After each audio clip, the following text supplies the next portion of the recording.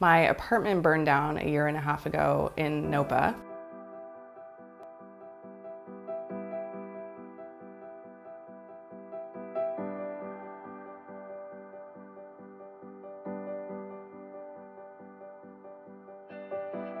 My name is Leslie McCrae and I am in outside beauty sales.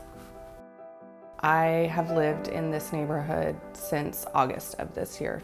After my fire in my apartment and losing everything, the Red Cross gave us a list of agencies in the city to reach out to and find out about various programs that could help us get back on our feet.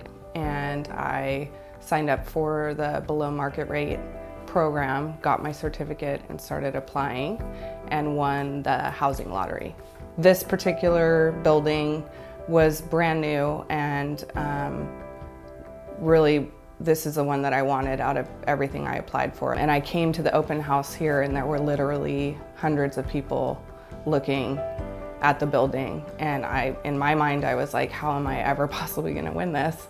And I did. And when you get that notice that you won, it's like at first it's surreal and you don't believe it, and then it kind of like sinks in, yeah, it finally happened, and I'm good to go, I can stay.